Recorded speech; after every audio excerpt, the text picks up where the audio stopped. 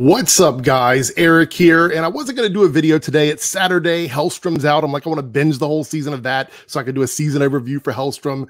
But I saw an article pop up on Twitter.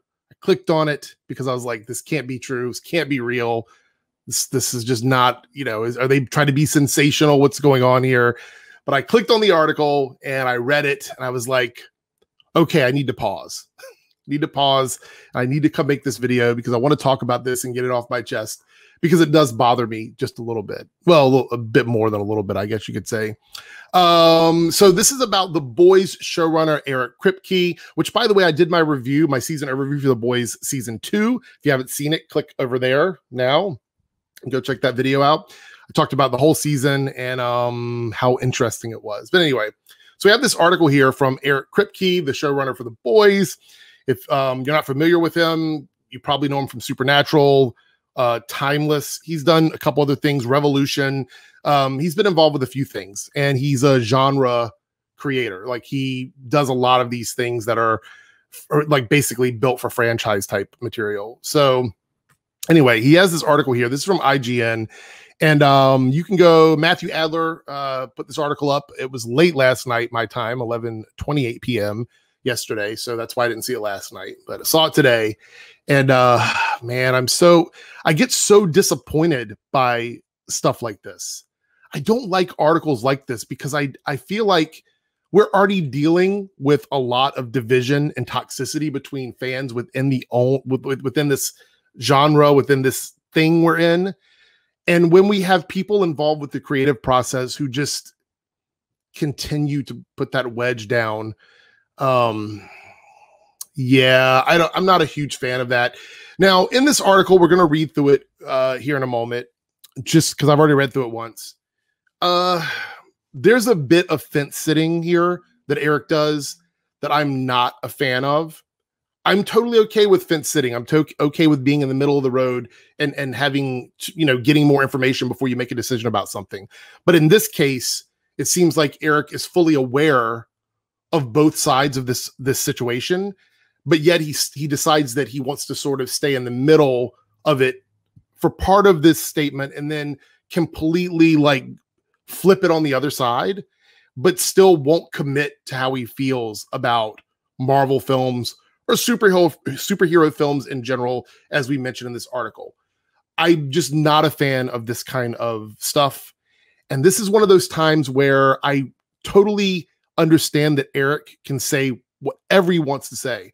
I don't believe in that kind of censorship whatsoever, but I kind of wish that I didn't have to see this because it changes my opinion of the material that I'm watching. And a lot of times I just want to watch the material. I don't want to be bogged down by things that I guess I didn't need to know.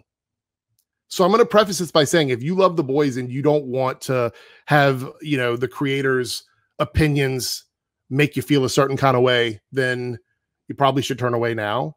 Because I do feel a little weird after reading this. So it says here, The Boys' boss is a Marvel fan, but finds the MCU dangerous.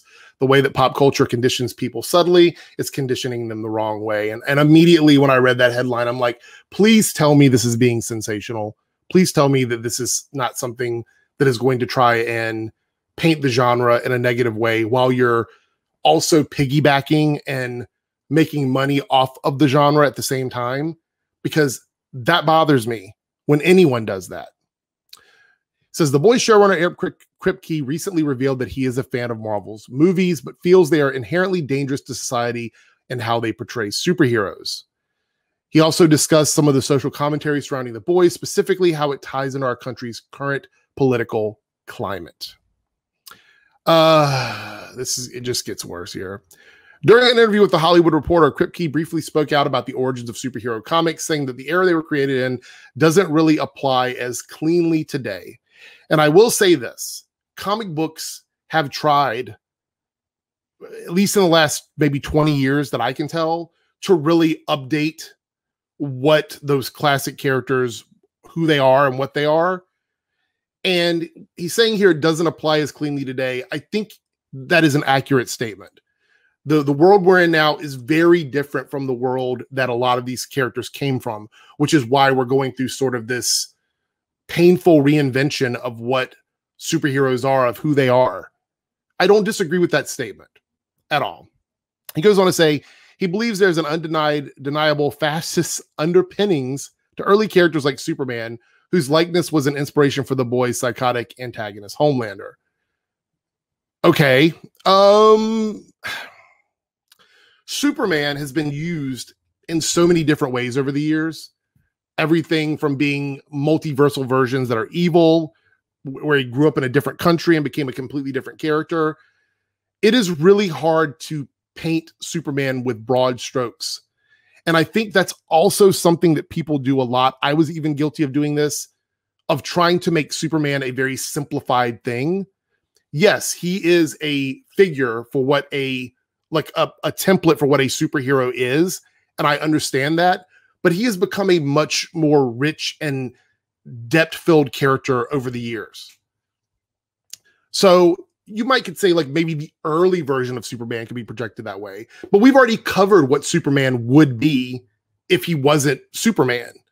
So I don't think that painting that whole character like with every version, every take on him with this one concept works for me. And Homelander only works if he is that version of Superman. So Homelander couldn't exist as he is if Superman was in fact what Eric is saying that he is. So that's why Homelander works. He goes, when asked about his thoughts on the Marvel and DC movies, he replied, people might be surprised to know this, but I'm actually a fan of the Marvel stuff. The filmmaking is often impeccable. I actually really enjoy the humorous tone that a lot of them written in. They're snarky and fast and glib, and I like that style. Could he just have left it there? But no. He goes, however, despite the lighthearted nature of the films, he believes there's a much deeper problem that people are missing. My issue with them is not the movies themselves, which I find that statement to be contradictory, but let's go on. But there are too many of them overall. Now, I will not disagree with the second part of that statement. If you feel there are too many movies of superheroes and you just kind of want to see something different, I get it. I get it. I don't agree with it, but I get it. I understand it. He says, I sort of believe it's dangerous not to overstate or be overdramatic, but you are. But it's a little dangerous to train an entire generation to wait for someone strong to come in and save you. Oh, man. So on the flip side of that, with your show, The Boys, you literally turn all of these characters, well, most of these characters, into murderers and killers and awful people. So you are benefiting from this training of people with superheroes. You are benefiting from that thing by peddling a superhero satire that literally turns these characters into everything you're accusing them of being, which isn't a problem, but don't act like you're not benefiting from it. Don't act like you're not getting something out of this relationship. Like, you are totally getting something out of this. The entire success of the series of The Boys has to do with seeing our characters who are beloved and regarded as these great characters that have such rich history and turning them into these, modern, evil, real world versions of these characters. The Boys would not function. It wouldn't even exist if it wasn't for everything that you're saying is a problem here. So you're cashing those checks. I find that a bit weird. He goes on to say, and this is kind of where I just was like, oh, he goes, that's I think how you end up with people like Trump and populists who say I'm the only one who can come in and it's going to be me. So now he is comparing all of the great superheroes to one of the most controversial people in modern times and one of the most divisive administrations in the United States. All right. He goes, and I think the way that pop culture conditions people subtly, I think it's conditioning the wrong way because there's just too much of it. So I think that it's nice to have a corrective, at least a small one, and say in us to say, they're not coming to save you. Hold your family together and save yourselves. So he is positioning The Boys as being this palate cleanser, I guess, for superhero stuff. I'm not going to disagree with everything that he says here. Some of it is absolutely true. Some of it is opinion. But I will say, I don't think The Boys could even function as a piece of art if it were not for the other characters existing, because that is the sole reason that The Boys exist. That's why they're there. They are there for us, the fans of Superman, Batman, Wonder Woman, Spider-Man, all these other characters, to tune in and see, oh, this is like an alt version of these characters who are absolutely awful. And yes, guess what? Some of them are not coming to save you. And I understand that. But they're good guy characters that exist on The Boys. Queen Maeve, Starlight. There are characters within that show who do save people. There are human characters who do save people. So the only thing you've done with the show is you flipped it so the good guys are bad guys and the people who are not supers are the good guys. But they're still heroes. You're still telling the story of characters who end up being heroes. Goes on to say, even if he doesn't believe in the messaging put forward by the MCU and other superheroes movies, he's got no problem satirizing, yes, the films. Sorry about that. In fact, one of season 2 moments was directly inspired by a key moment in Avengers Endgame. The all-female superhero team up during the final clash was one that Kripke found ridiculous and led to the parody of Stormfront and Starlight's "Girls Get It Done" moment. And I think a lot of people understood that. I don't have a problem with that. I think that was pretty obvious that that's what was going on there.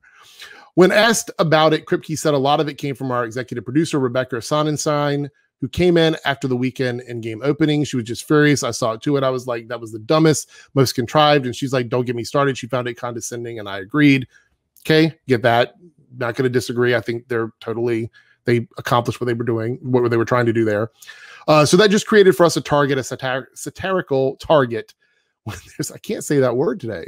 Something really ridiculous in either superhero, celebrity, or Hollywood culture, immediately go after it. It's an easy shot, he remarked. Yes. So, and that's pretty much, there's more stuff with the link to the Hollywood Reporter article, but I don't necessarily think that you have to